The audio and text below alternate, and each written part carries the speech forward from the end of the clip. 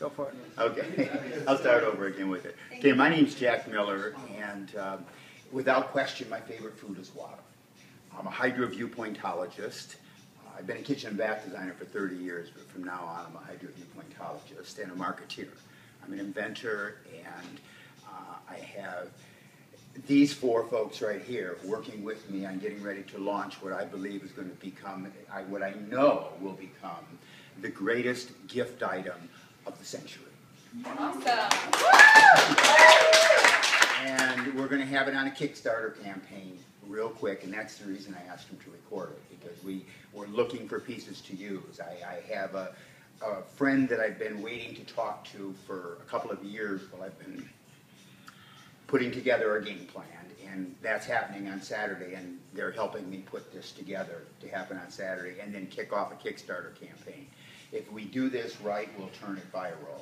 Some of you were at the concert that we had last Tuesday night with Pato Banton, and in my opinion, Pato Banton is one of the most spiritual persons I've ever met, but also one of the greatest musicians I've ever met and greatest people I've ever met. So he let us record it, let them record it. I got to watch it. And what did you guys think of the concert? Oh, unbelievable. You'll all get a chance to see it, because we're putting together something where when you buy C2P is the new invention, S-E-E, the number 2, P-E-E.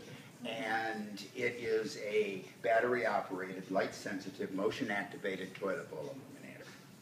So that when you walk into the bathroom late at night, it's right there. Now this is secret information I want you to know, young lady. You can't. We have a patent on this, and a lot of things are going to happen. So I'm really excited about that. But about water, and why water is my favorite food, is the understanding that the Holy Mother Spirit, the Spirit of life, the action principle of Godhead, is there working through our water. That's why there's no life without water. That's why water in the frozen state will kill anything. In the steam state will kill anything. But at this 90-degree period, almost everything can stay alive. That little short section, water gives life. And water is hydrogen.